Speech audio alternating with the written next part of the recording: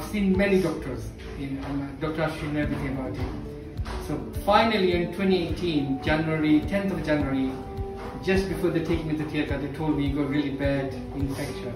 They never told me it was fistula, I didn't even know the name of it. So they took me, after the surgery, the doctor said, you might need 10 to 14. I said, okay, 10 to 14, fine. But then after the fair, I was taken to theatre every 2 to 3 weeks. Go, come back, go, come back. And eventually I had 25. And I was at one point I felt, that's it, my life is done. And I was told, Dubai, I was very close to like saying it's no point living or this is just too much.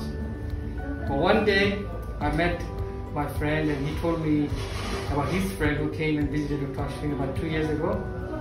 So I said to him, please, let's stop the car, you take me to his house, let's get to know Dr. Ashwin. And let's see how we start talking on the phone, and then I was here in March, had my very first operation. And after that, not a single fistula pain I found.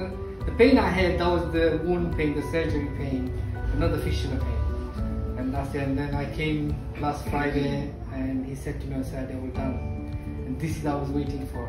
So thank you to Dr. Ashwin and his lovely team. And you guys saved my life. And I think, this is a very small thing to say. Thank you to all, because you guys take a very good care of me. And thank you.